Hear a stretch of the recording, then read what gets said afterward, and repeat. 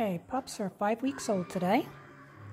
They're starting to eat hard food, starting to get off the mash and the hard food. You can see they're starting to socialize with other dogs. Oh. No, you can't go in there. No. Shelby, you can't go in there, honey.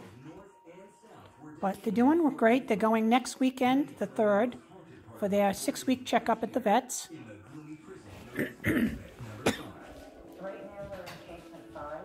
Try to get a little bit better here. Okay, that looks like Mackie over there, and there's Frankie, I think it is. Oops, peeing.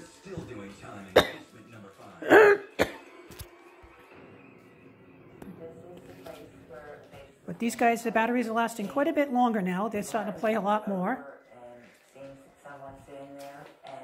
They want to play with the other dogs outside. But they're still too small for them big dogs to roughhouse with.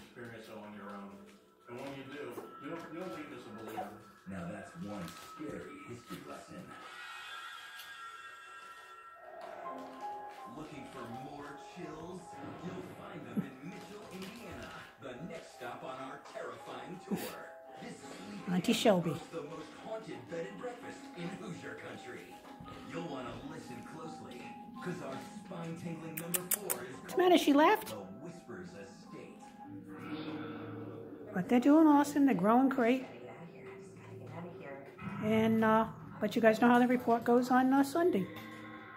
We're almost there.